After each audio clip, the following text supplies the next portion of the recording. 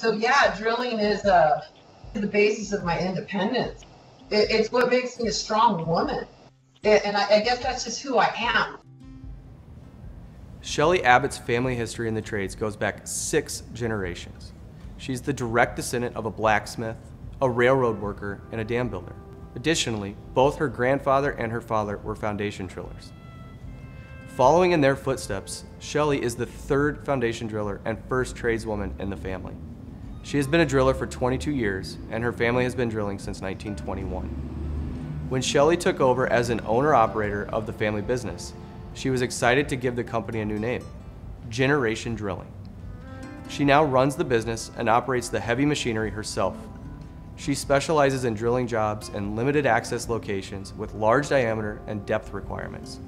She sees drilling as the basis of her independence. Shelly has done monument and pylon footing work for everything from scoreboards and gas station canopies to golf course netting poles and bird sanctuary observation decks. Shelly started working with her father at an early age. She says that he taught her everything she knows about drilling, and she credits him for making her the person she is today.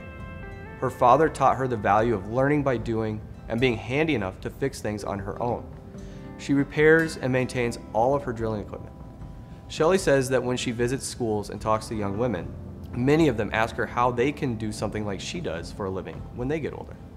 She tells them to first get the proper training and then just get out there and do it. Do a great job and your work will speak for itself, she says, because that's all that really matters.